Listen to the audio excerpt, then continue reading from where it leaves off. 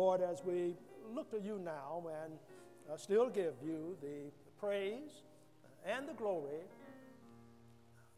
for what you're doing now, for what you have done, and what you're going to do. We pray now that the word that comes forth will be that which will touch your children, your sheep, that it will guide, that it will strengthen and encourage each one of us to draw closer and to grow stronger in you. Use me for your honor and for your glory. In Jesus' name, amen, amen, amen. The Lord bless you, the Lord bless you. Turn, if you will, to the Gospel of Mark. That is the book, this is the book that the Lord has been leading me to in these past few weeks. And we'll continue here. The Gospel of Mark, chapter 8, and we shall regard verses 31 through 34. Mark, chapter 8, 31 through 34. And they read as follows.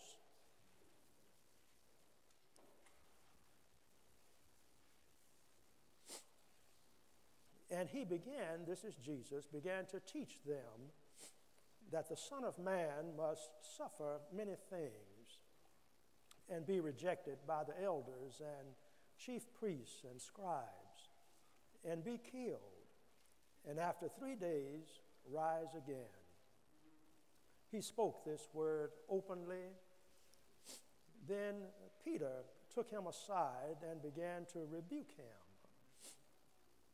But when he had turned around and looked at his disciples, he rebuked Peter, saying, "Get behind me, Satan, for you are not mindful of the things of God, but the things of men." When he had called the people to himself, with his disciples also, he said to them, "Whoever desires to come after me, let him deny himself and take up his cross and follow me." Excuse me. These words from Jesus as recorded by Mark. The subject today is embrace the right kingdom. Embrace the right kingdom. We find Jesus at this time in his ministry. Jesus has completed at least 1 year of his ministry and is now embarking on his second year. Jesus only preached for about maybe 3.5 years.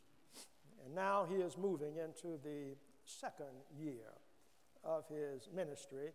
And he makes a disclosure as he is with the people and certainly with his disciples.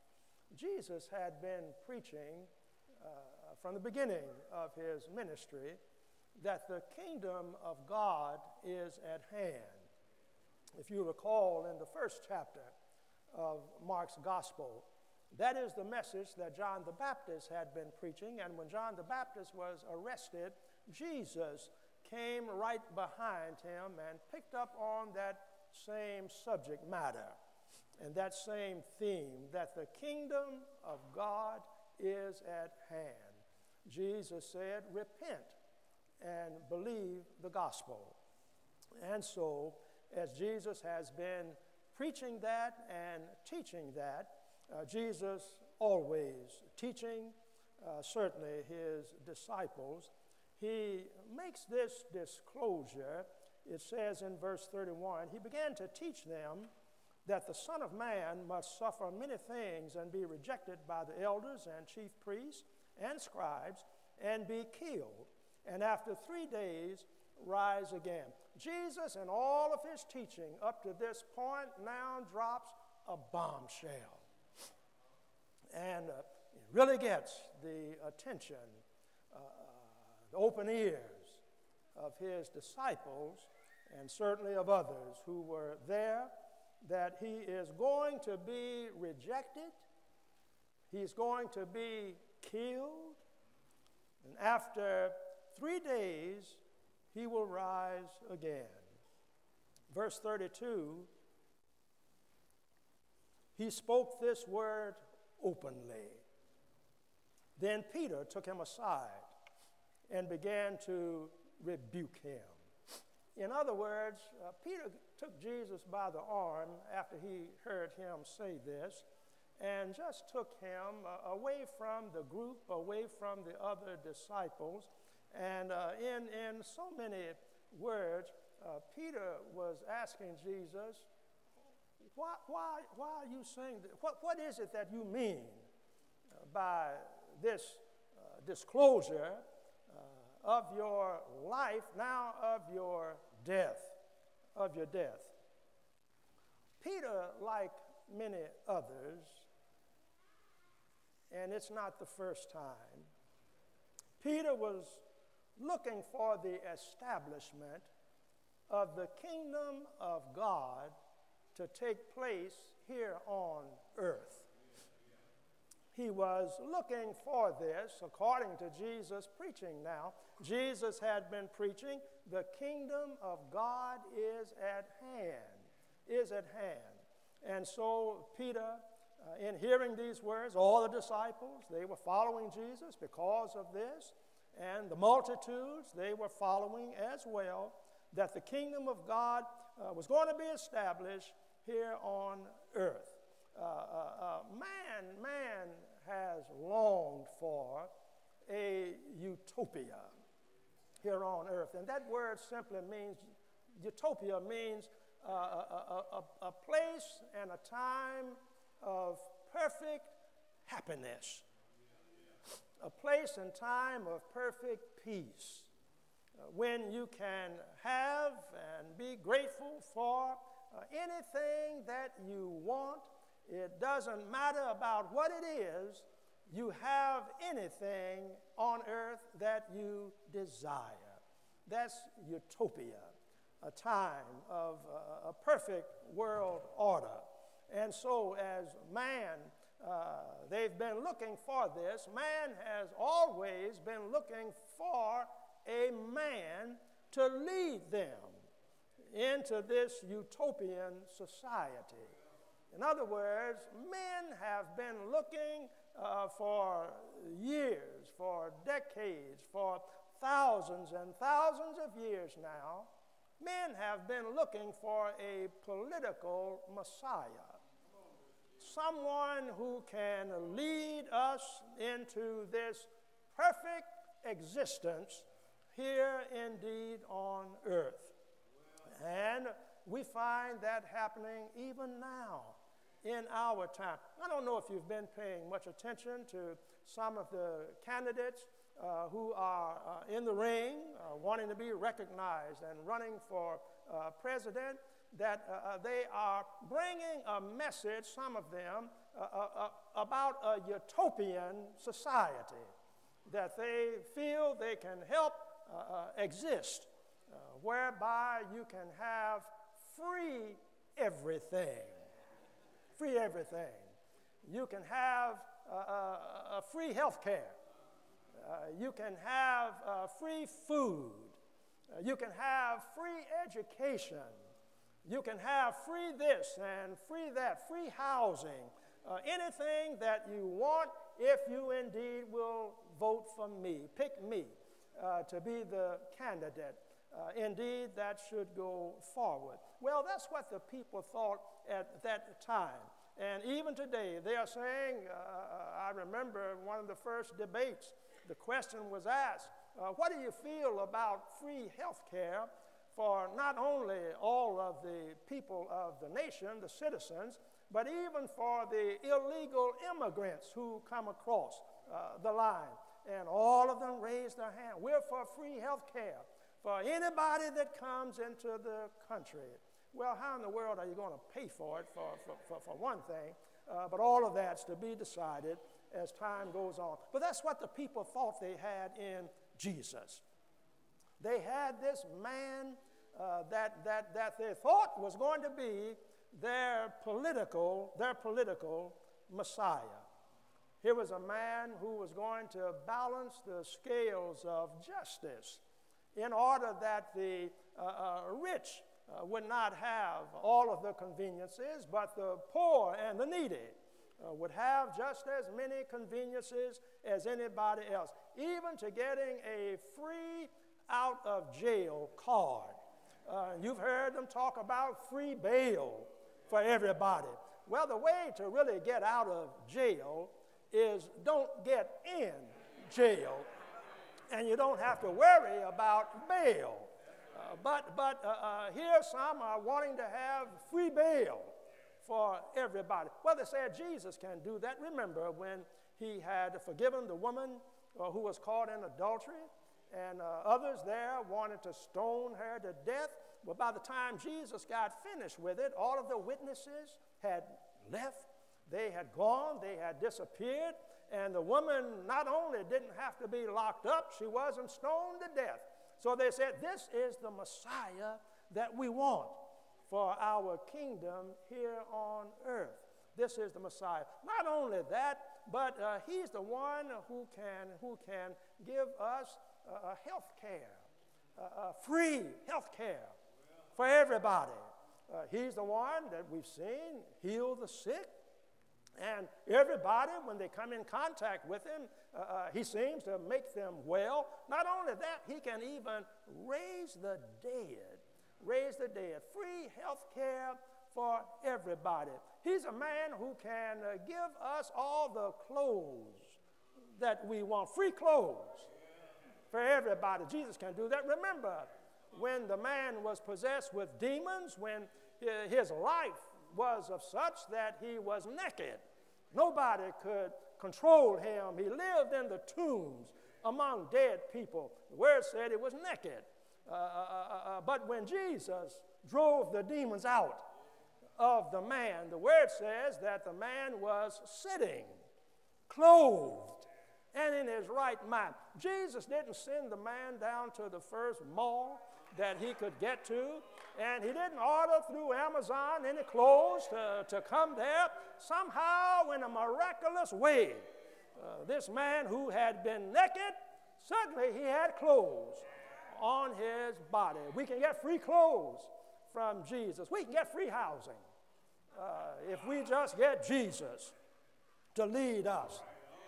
He's the Messiah that we want. We've seen him send out his disciples to go evangelize in different villages, in different places, and he told them, whatever house you enter into, if they receive you, you've got a roof over your head. If they reject you, just leave that house, shake the dust off of your feet, go to another place, and they'll receive you. You've got free housing when it comes to you. You've got free education.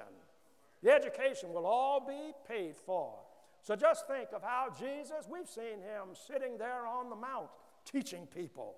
We've seen him teaching his disciples and teaching the multitudes. And he never passes the collection plate. You can get free college education from Jesus if we just let him be our leader. Think about food. Free food if we follow Jesus. Oh, look at what he's done. He had already fed 5,000. And not only after that, he fed 4,000 more. This man giving free food. He's the person that we want to establish this kingdom on earth. And so Peter was saying, you've been preaching that all the good things, you've been showing all the good things of the world that seemingly we can have if we follow you. He said, you're the man we've been waiting for, Jesus. You're the man that we find that we want to be our leader. That's why we've given up everything to follow him. You're the one who can bring about this utopia here on earth. You're the one who's able to establish this perfect kingdom right here on earth. Jesus, we're on a roll. Look at the multitudes, Jesus. Think about all of those who are following you now. Just look at the crowds. Your popularity is going through the roof. Everybody seems to like you and seems to love you everywhere that we go. The people are ready for this kingdom here on earth, whereby we can have everything that we want and you can be the king. The word teaches us that the people did want Jesus to be the king. In the 6th chapter of the Gospel of John, it tells us that there was the time when the people wanted to make Jesus their king by force, that they came upon him. But Jesus just departed from them and went away to a solitary place. And so Peter was saying, you're the one, and now you're talking about death. You're talking about your dying. Jesus, you need to change your strategy if you're going to stay popular and if the people indeed are going to follow you. Verse 33 says, but when he, Jesus, had turned around after Peter rebuked Jesus, the word says, looked at his disciples, and he rebuked Peter, saying, get behind me, Satan, for you are not mindful of the things of God, but the things of men. He referred to Peter as Satan because Jesus was saying really in so many words, Peter, Satan has already tempted me about the kingdoms of the world. Satan has already come to me when I had come out of the wilderness after having fasted for 40 days and 40 nights. That was one of the temptations that Satan said, if you're the Son of God, bow down before me, having shown him all the kingdoms of the world and the glory of them. He said, if you're the Son of God, you can have it all if you just bow before me. Bow before me. And of course, Jesus told Satan to get behind me. Get behind me. He was telling Peter at this time, get behind me, Satan, for I know what Satan is really all about. And Jesus was saying, Satan is tempting you now as he tempts all men of every age and everywhere to fall in love with the world and with the kingdom of this world, whereby you can enjoy all of the things that this world has to offer. He was saying to Peter, you're thinking just like Satan, thinking about the kingdom of the world, the kingdom of the world. You're confusing, he was saying, the kingdom of God with the kingdom of the world. Satan says you can have the world, and you can have all of the riches of the world. You can have all of the glory and the honor and the fame and the fortune. You can have anything that you want, all of the pleasures of the flesh. You can have them free. Satan says they're all available for you. But what Satan is not saying is that the kingdom of the world is tainted. The kingdom of the world is dirty. The kingdom of the world is temporal because of sin in the world. And the kingdom of the world in being temporal means that it will not last. The kingdom of the world, Satan is not saying, will lead you to hell if you follow and remain a part of this kingdom. Jesus was saying the kingdom of God is above the kingdom of the world. The kingdom of God is greater than the kingdom of the world. The kingdom of God is superior to the kingdom indeed of the world. For the kingdom of God is not led by man. Remember, they were looking at Jesus simply as a mere man. You're the man that we want. You're the one. You're the person. Jesus, you the man who's going to help us to have everything free. Jesus was saying, no, I'm talking about something greater than the kingdom of this world. I'm talking about the kingdom of God. The kingdom of God is not led by man, but is led by the Son of God. He was saying also to Peter and to the other disciples, you ought to know better by now, but you don't. That's why I'm teaching you. He was saying in so many words, remember what I said just a short time ago. When we were in Caesarea Philippi, and you find that in verses 27 through 30 of this same 8th chapter, Jesus asked them, who do men say that I am? And they answered, some say you're John the Baptist. John the Baptist had already been beheaded and was dead. Some said you're John the Baptist who's come back to life, just another man. Some said that you're Elijah, one of the great prophets of old. Some say that you're one of the other prophets, just a man who has come back to life. Jesus said, well, that's what men are saying about me, that I'm a man in some fashion, but who do you say that I am? And Peter's the one who answered and said, you are the Christ. You're the Son of the living God. Jesus said, flesh and blood didn't reveal that to you, Peter, but my Father revealed it to you through the Spirit. You already know that I'm the Son of God. Why do you look at me as a mere man to be your leader? For a mere man can't lead you to the kingdom of God. The kingdom of God is led by the Son of God, by the Son of God. It is the kingdom of God.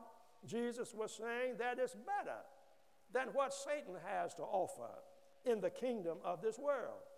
The kingdom of God is not temporal. The kingdom of God is eternal. In other words, if you want lasting hope, you find that in the kingdom of God. If you want lasting joy, you find that in the kingdom of God. If you want lasting peace, in the kingdom of God. If you want lasting love, you find it in the kingdom of God. If you want life, true life, everlasting life, you find that in the kingdom indeed of God. Jesus was saying, if you just follow me, I'll take you to the kingdom of God, to move you from this kingdom of this world. Well, the question is, and I'm sure that some of them were saying, well, if we follow you to the kingdom of God, what about all the free stuff? What about the free food and the free health care and the free education, the housing and clothes? Think about what Jesus said in answer to that. He said in the Sermon on the Mount, don't worry about you going to eat. Don't worry about the clothes for the body, food for the body, or drink for the body. In other words, don't worry about all of these things that look like they're free. If you just seek first the kingdom of God and his righteousness, all of these things will be added to you. In other words, if God is first, the kingdom of God is first, I'll give you food. It may not be free food, but I'll see that you eat. I'll see that you have clothes. It may not be free, but I'll see that you get them. I'll see that you have a roof over your head. I'll see that you have health care. It may not be free, but you'll get it if you just seek first the kingdom of God and his righteousness. He said, all of these things will be added unto you. So Jesus was going on to explain that the things of God, he said to Peter, You're mindful, not mindful of the things of God, but of the things of men. He was saying the things of God and the kingdom of God are altogether different than the kingdom of the world. Jesus is saying the kingdom of God involves a holy kingdom that you have to do something about sin to be a part of. Now, as long as you want to stay in this world, you're going to stay in the muck and in the mire and in the filth and in the dirt of sin in this world. Jesus was saying, I'm talking about the kingdom of God, not the kingdom of this world. He says something has to be done about sin, and that's why I must suffer. That's why I have come, he was saying.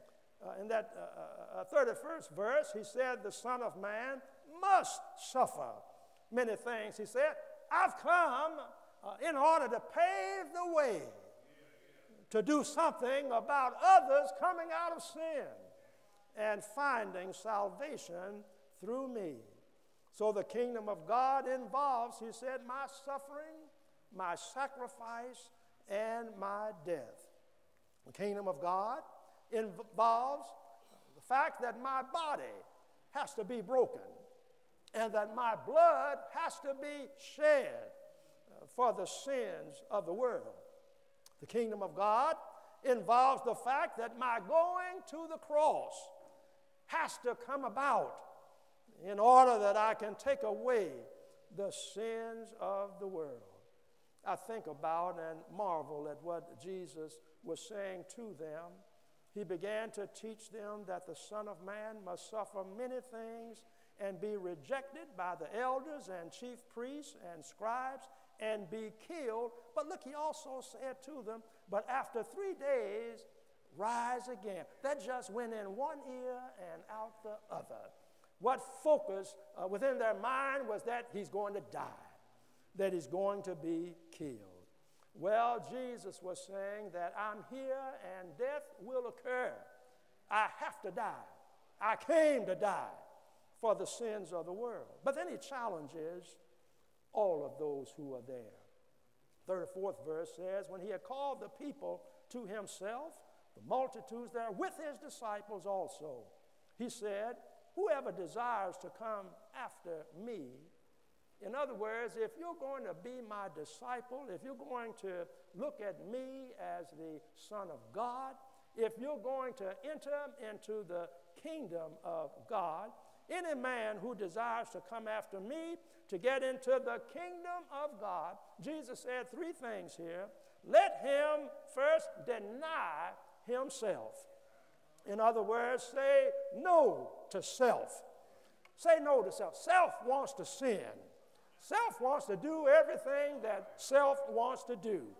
Self wants to enjoy the pleasures of this world and the sins of this world. That's what self wants to do. Self wants to be famous. Self wants to be full of pride and to have wealth and to have a big name and to be in the spotlight and enjoy the pleasures of sin. Jesus said, yes, you can have all of that, but what does it profit a man if he gains the whole world and loses his own soul? So don't say yes to sin. Say no to sin, no to self, and say yes to Christ Jesus. Jesus said, deny yourself. If you're going to come after me to get into the kingdom of God, not only deny yourself, but take up his cross. When we're talking about cross, Jesus is talking about death. The disciples knew what the cross meant. It means death, and it meant dying. Jesus said, my death will come because of entering and paving the way for the kingdom of God, but it'll also happen to anybody else who wants to follow me into the kingdom of God. Take up his cross. We become dead to sin. That's what Paul talked about. We become dead to sin, but alive in Christ Jesus. We identify with being believers of Jesus Christ. as the Son of God and as the Savior of the world. Jesus said, whoever desires to save his life will lose it. But whoever loses his life for my sake and the gospel, the same will find it. So Jesus said, one, if you're going to enter in, deny yourself. Take up his cross. Everybody has to take up your cross and follow me. In other words, live a life committed to Jesus Christ and be proud to be a Christian. Be proud of it. You don't have to hang your head or be ashamed of being a Christian. Be proud that you're a Christian. Jesus said, follow me. Not only that, but we live a life committed to the gospel and be proud to obey the word of God, not being ashamed of Jesus, nor being ashamed of his word. Jesus said, if you're ashamed of me before men, I'll be ashamed of you when I come in my glory with angels. So don't be ashamed of it. Jesus was further teaching Peter and the disciples and the others, understand that the kingdom of God is not material. The things of this world, it's not the kingdom of this world. The kingdom of God is spiritual. It's spiritual. We were all born into this world and didn't have anything to say about it. Didn't have anything to do about it other than wait out 9 months' time until it was time for us to enter into this world. And once we were born, to give out a cry that we were living and that we were alive. Didn't have anything to do with it coming into this world. But when it comes to the kingdom of God, we have something that we can do about it. We have to make a choice. We make the decision. So Jesus said, you're born into this world. If you're going to get into the kingdom of God, you've got to be born again. Born again. He said, unless you're born again, you don't see the kingdom of God.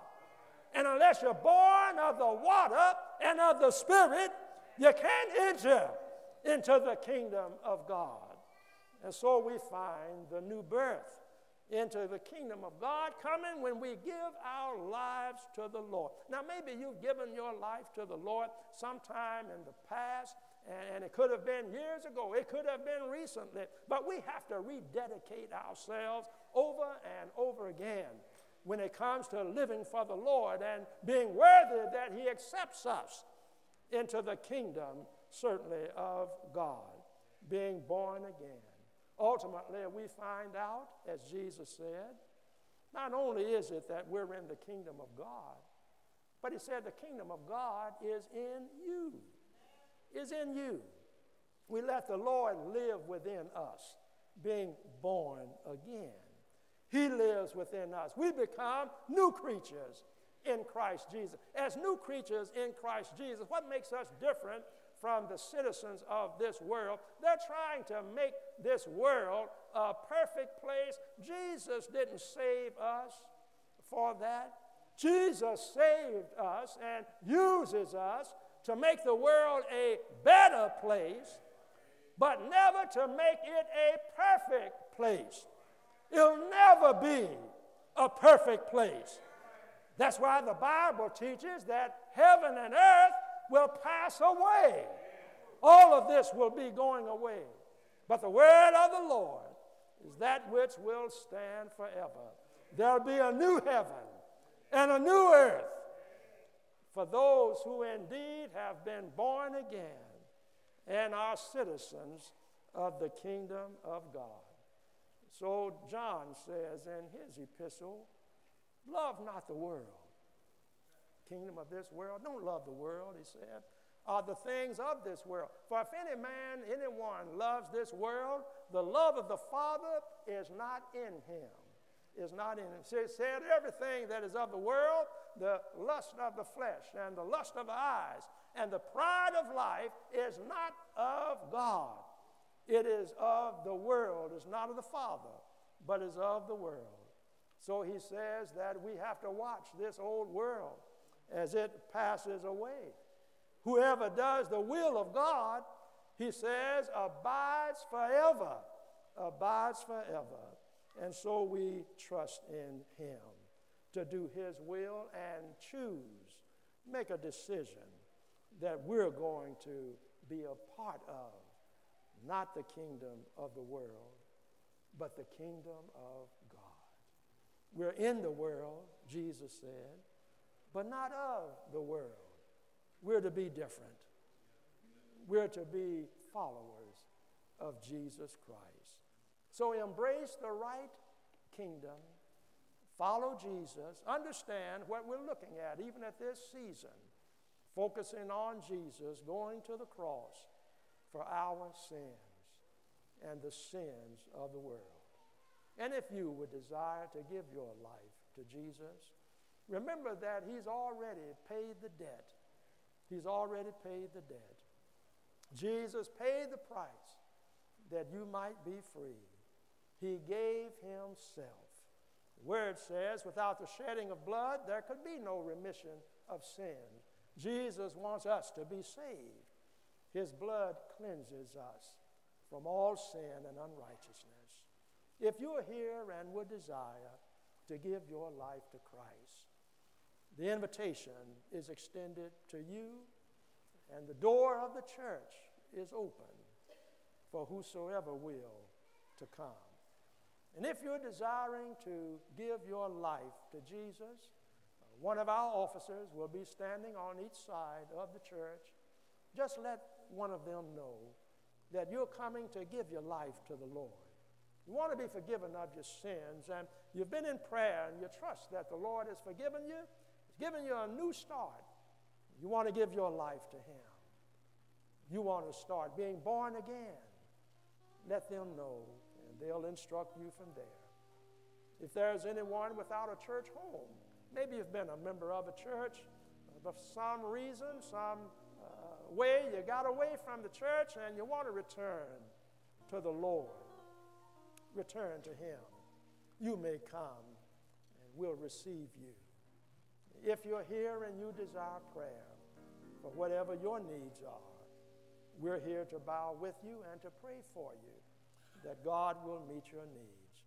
Whosoever will, let him come. Let us stand, and if there's one or more desiring to come, won't you come? Won't you come? Knowing that the Lord will receive you when you come with a sincere heart and with a mind that you want to be a servant of Jesus Christ. You want to be saved from your sins. You want to follow Jesus as Lord and Savior. Won't you come? Won't you come? I pray we'll all be ready. I pray we'll all be ready. Oh yes, oh yes. I pray we'll all be ready for his return.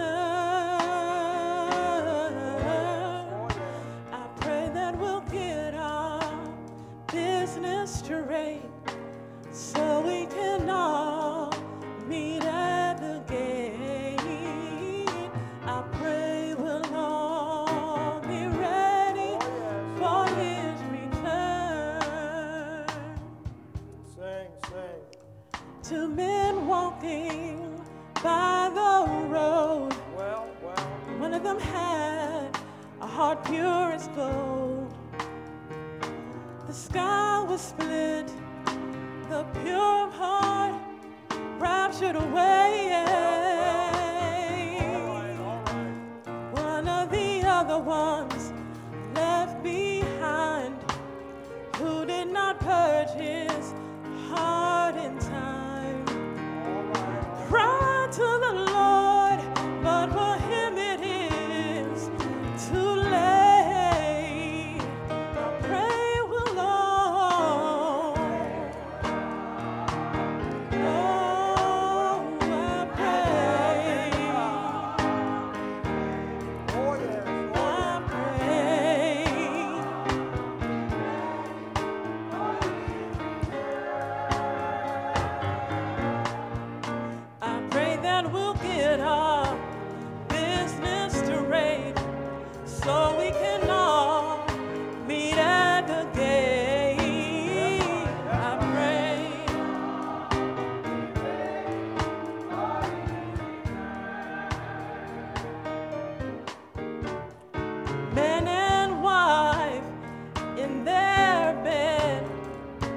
them by the Spirit led.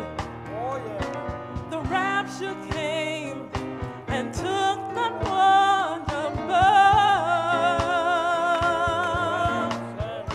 The other one rose on the next day to find their loved one raptured away. Oh, what a way to lose the one you love. I pray, well, Lord, oh, I pray, oh, I pray.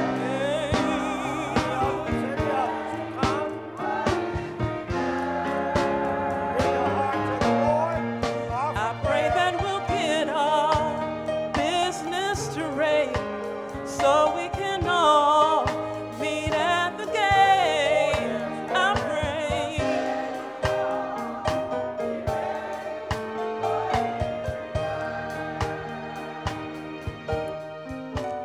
Mama and children at the mall. The mother heard the master's call.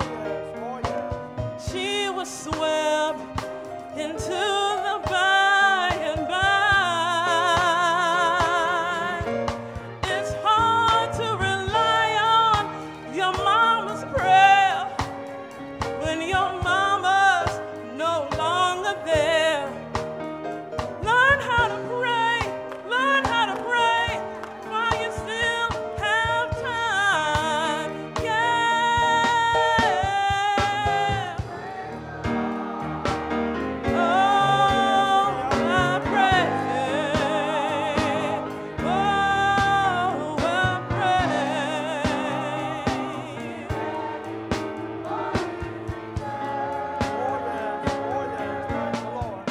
I pray that we'll give our hearts a search so that we won't be playing church. I pray.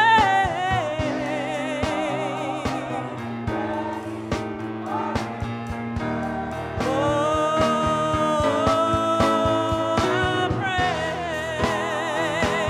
Oh, I pray.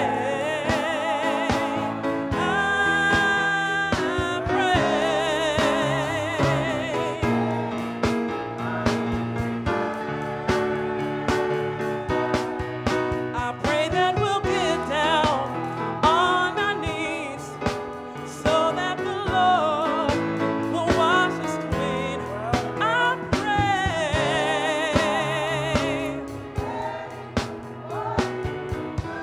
Oh, I pray.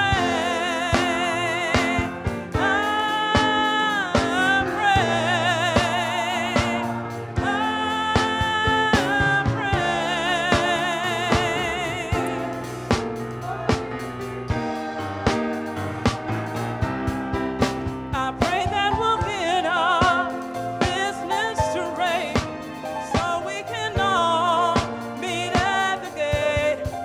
I pray for His return. Oh, for His return. You must be ready. Oh, I pray for His return. Oh, yeah.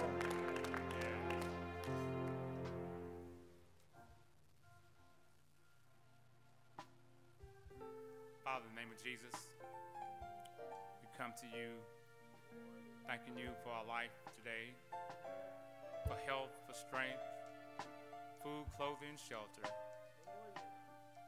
Thank you, Lord, for traveling mercy that you afford us each and every day. We don't take that lightly. We see so many accidents along the streets and highways. We thank you, Lord, that you kept your hand of protection over us. Lord, the choir was singing, we want to be ready, pray to be ready for your return. Help us, Lord, to be ready. We don't want you to catch us with our works undone. We want to be ready for your return. Lord, as our pastor just told us, we want to embrace the right kingdom. We want to seek you, Lord. Lord, help us. Hold our hands, we run this race, because we cannot run this race by ourselves. We ask you to lead us, we ask you to guide us and show us the way. Help us to say yes to your will. Help us to be pliable for your glory. Lord, remember our pastor. We thank you for our pastor. Lord, thank you for the wisdom that you've imparted to him, that he imparts to us. Thank you for him being a good shepherd over this congregation. We pray, oh God, that you remember his companion. Lord, we ask you to continue to touch her, Lord, from the crown of her head down to the sole of her feet. Be a fence all around them both, Lord. Cover their home with your blood. Oh God, we pray that you remember these who have come. You know what they need, Lord. We pray, oh God, that you will grant every request right now in the mighty name of Jesus. We pray that you undo the heavy burden. We pray that you let the oppressed go free. We pray that you will break every yoke right now in the mighty name of Jesus. Not only remember the young people that are standing here, Lord. We thank you for them. We pray, oh God, that you would just keep them encouraged, keep them in the church. We know Satan has to offer so much. But Lord, we know that you help them to seek you. Protect them in the schools. Protect them everywhere they go, Lord. Not only them, we pray, oh God, that you remember everyone in this building today. Maybe someone is sick. We know the doctors never lost a case. Maybe someone is burdened. We know he's a burden bearer. Maybe someone has a problem. We know he's a problem solver. Well, Lord, we know that you can take care of every situation. We want to put this and that in your hand, Lord. We can't do it, but we know you can. Because you sit high. You look low. You hold the power of the whole world in your hand. We thank you, oh God, for your sovereign power. We worship you today, Lord. We praise your name because you're worthy. You're so worthy. You're so worthy to be praised.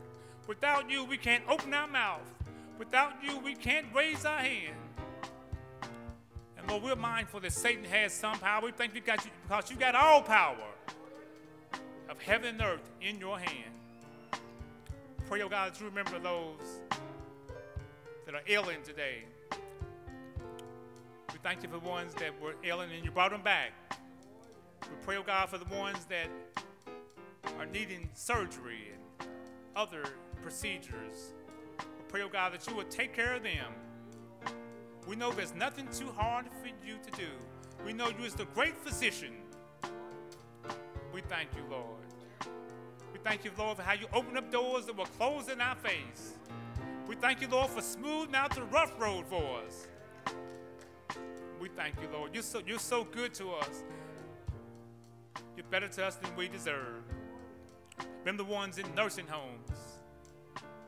Touch them, Lord. Comfort them. Let them know that you haven't left them and you haven't forsaken them.